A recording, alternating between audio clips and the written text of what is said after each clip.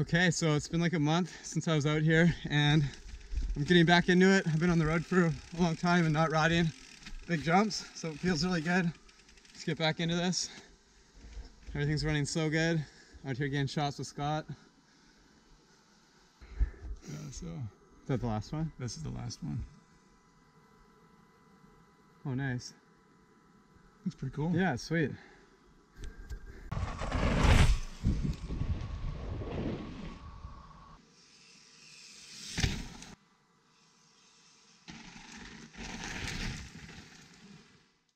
Well, that was an awesome morning session. Scott and I shot together for the very first time.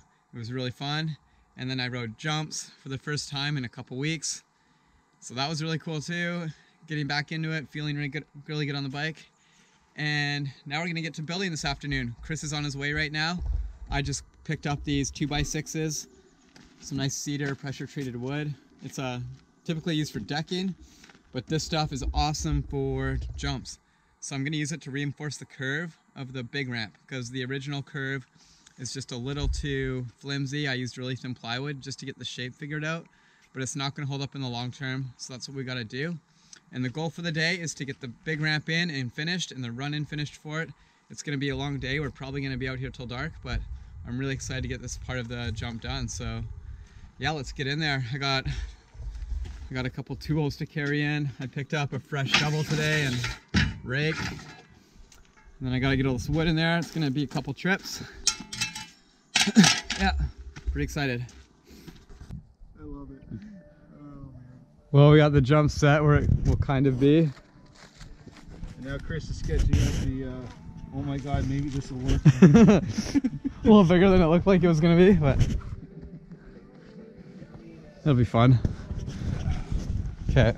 So, looking at it from the side, bud, basically we're gonna have you a case pad at the top. I think what we'll do is build two saddles and uprights. Yeah. Basically a platform, and then we'll run a stringer down off of it. And then we'll put all your rounds and you can dirt cap it. Yeah. This is gonna kind of be, once we put it in place, that'll be it. It'll be solid, but we'll still be able to move this on those logs down there back and forth. Does that make sense? Yeah. Because you want a flat area, right? Yeah, like at least a couple feet. Because that one, just so there's nice. That one Jordy had, he had like this, right? But he had stringers that had a bit of a curve at the end of them. Yeah, they found some big curvy trees for the end. Yeah. We might be able to find it, but I doubt it. Or you can kind of shape with dirt too. It can be pretty square as a skeleton, then just and then just top it. Yeah. Well, I was saying you wanted me to build one big jump, so I gotta take a picture of this from the day. Yeah, nice.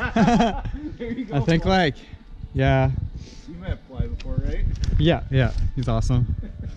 Looking at it from the side, it looks like you're gonna land on this little stump. Like right here. So I think, like you said, we'll basically start the case pad in that stump area. Yeah. And then drop steep down from there.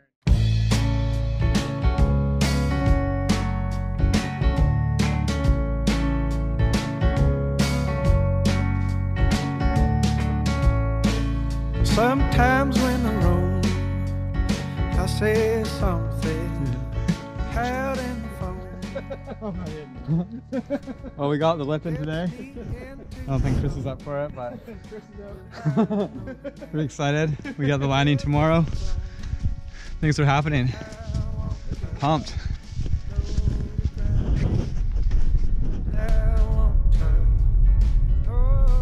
Well, that was an awesome day. We got the lip in, we got it all framed up. It just needs the proper spikes now and the finishing touches, like the little bit of dirt left on the run-in and the slats going up it. Then that's gonna be done. I'm really excited. It looks so much better than I thought it would even. It's just like the curve is perfect. The spacing's nice. It's not too tight.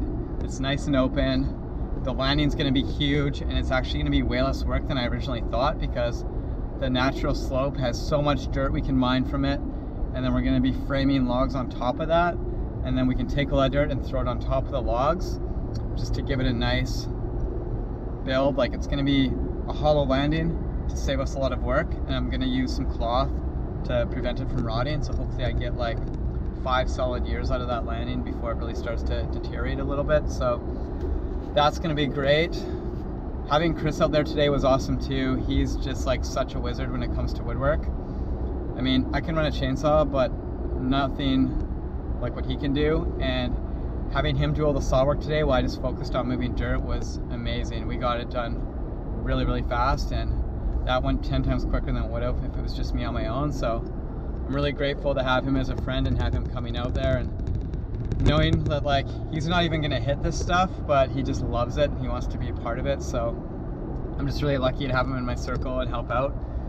Yeah, so having Chris around is awesome. Tomorrow we're going back in there, and the plan is to finish that landing, and that's gonna be the last jump. It's gonna be ending from there, and I can't wait just to reap the benefits of all my hard work on this line and move on to the next project.